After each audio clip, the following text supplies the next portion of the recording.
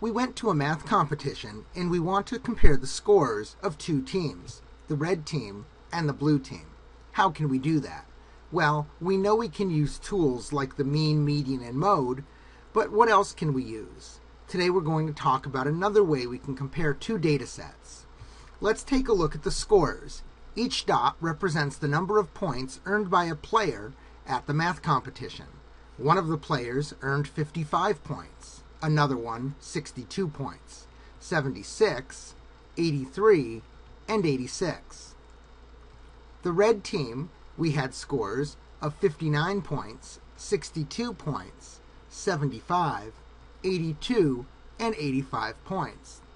How do these two sets of data compare? Today we're going to talk about variability. Variability simply describes how spread out the data is. The closer the data, the less variability. Take a look at the scores. If we box them in, we see that the red box is much shorter than the blue box. That's because the red values are less spread out than the blue values. The blue values, because they're more spread out, have greater variability than the red values. It's also worth noting that less variability means that the scores or the data values are more consistent with one another. We say that the blue team scores have greater variability than the red team scores because the blue team scores are more spread out. In our first exercise, we have a consumers organization that's going to be conducting an experiment. They want to find out the life expectancy of batteries, and they're comparing brand A with brand B. They record the data with how long each battery lived. They had 6 brand A batteries and 8 brand B batteries. The results from the study are plotted on the dot plot. The question that we want to answer is this: how can we compare the two batteries by discussing their variability? What's the difference between brand A and brand B? Take a few moments to look at the data and look at the variability. How spread out is the data? Which one is more spread out? How can you tell which one has greater variability and less variability? Please pause the video here and answer part A of this exercise. When we look at the dot plot, we see that the box around brand A, the red box, is much shorter than the box around brand B, the blue box. That means that brand A, because the box is smaller, is less spread out, meaning it has smaller variability. Brand B, being more spread out, has larger variability. Part B asks us, which battery do you think tends to last longer, or are they approximately the same? Justify your claim by explaining why you believe that your choice is true. Part C asks you what number you could calculate to compare the typical battery life of the two brands. Please pause the video here and answer parts B and C of this exercise. So which brand is better? Which one has the longer life? It turns out that if we look at the mean of brand A is 101 hours, and the mean of brand B is 100.5 hours. It looks like on average, brand A and brand B batteries last the same amount of time. But notice that's not the whole story. Brand B, which is in the blue box up above, shows that batteries can last far fewer or far more hours than 100.5. The red values are far more consistent.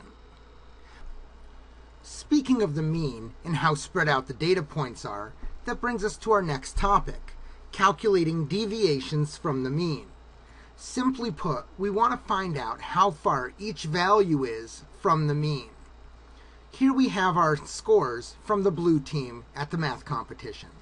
We'll begin by calculating the mean, which is 72.4. Now we can find the deviations from the mean. 55, if I measure that out, is 17.4 units below the mean. I found that by taking 55 minus the mean. We always take the data value and subtract the mean from it. If the number is negative, like negative 17.4, that means the data value is less than the mean. If the number is positive, that means the data value was greater than the mean. We know that 55 is less than 72.4, so it doesn't surprise us that the deviation from the mean, negative 17.4, is negative. We then move on to point 62.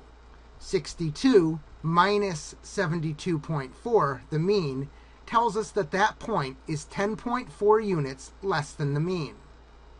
Now we move up to the next one, 76. It's now bigger than the mean. 76 minus 72.4 is 3.6. 76 is 3.6 units above the mean. We can similarly calculate that for 83 and for 86.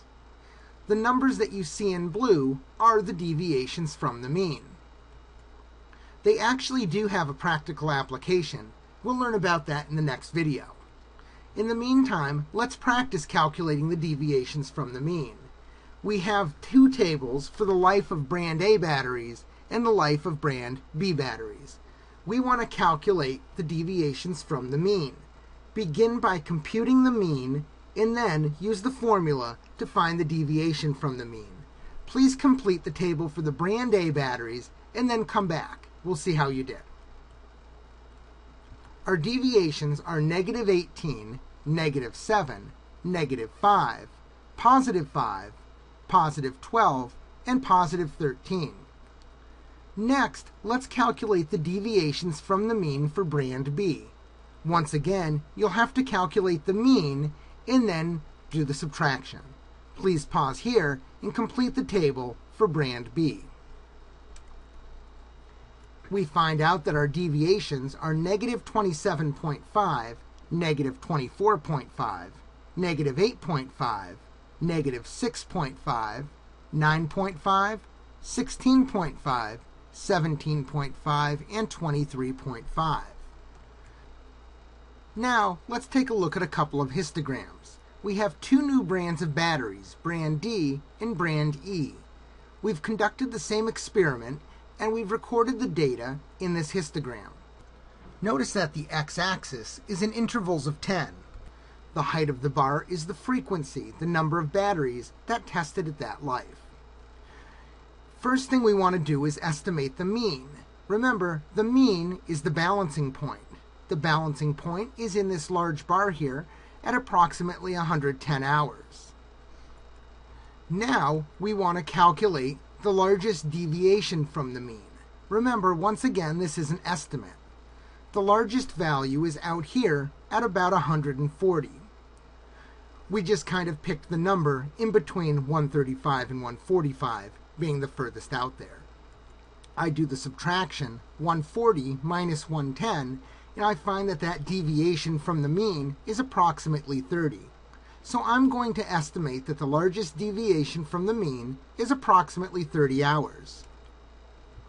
The results for brand E are displayed in the second histogram. We want to do two things. The first thing we want to do is to estimate the mean. What do you think the mean is? Where is the balancing point? Then estimate the largest deviation from the mean like we did in the last example. Please pause the video here and try parts C and D. You should not make any calculations. Everything should be an estimate. We find that the mean is approximately 130 hours. That's approximately the balancing point of the histogram. The largest deviation from the mean, well, we look at where the largest value would be. It's somewhere between 155 and 165. So we'll take the middle. We'll say it's 160. We subtract 160 minus the mean of 130, and we find that the largest deviation is approximately 30 hours. Which brand has the greater variability in its life expectancy? Well, let's find out. We can look at the range. If we find the largest value and the smallest value shown on the histogram, we see we have from 85 to 145. That's a range of 60 hours. If we look at brand E, we see that we go from 105 to 165. That's also a range of 60 hours. Because the range is identical for both sets of data, we say that they have the same variability. There's really no difference. So here's what you need to know. You need to know that you can calculate the deviations from the mean by taking the data value minus the mean. Variability describes the spread of the data. The more spread out, the greater the variability. And this is everything you need to know to get started working with variation and deviations from the mean.